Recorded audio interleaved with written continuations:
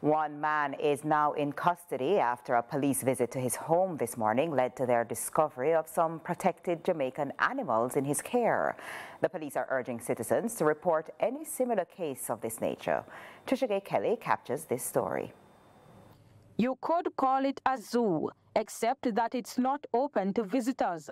A Clarendon man is now facing charges after animals, some rare, were found at his home in the Green Park area of the parish. It's reported that sometime around 6:30 Sunday morning, the police went on a quest to find the man, following information they received regarding unusual activity in the vicinity. Upon arrival, they discovered a crocodile and a number of turtles in his possession. Assistant Science Officer at the Caribbean Coastal Area Management Foundation, CVM Alex Simpson, was also on site. We're not sure if it is that he personally caught the animal, but we know that he was in possession of the animal, so he will be charged both under the Wildlife Protection Act as well as the Fisheries Act, because any animal that lives a part or the entirety of their life cycle in the water is considered a fish under the Jamaican law.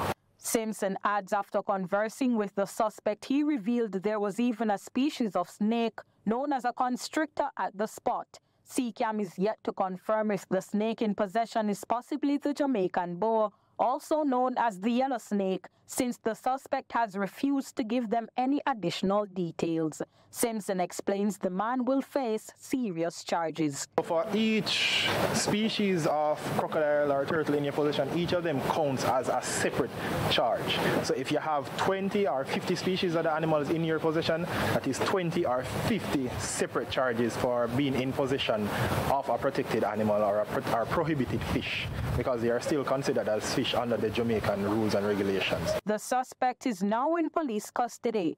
Territorial Officer for the Parish Deputy Superintendent Owen Brown is urging citizens to desist from engaging in these acts. These protected species must not be found in your possession.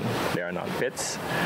If they are seen, they are spotted in any way, please contact the relevant agencies. Talk to us, the police. We have strong partnership with these agencies. We will ensure that the animals are taken to the safe areas where they belong. Trisha Kelly, CVM News.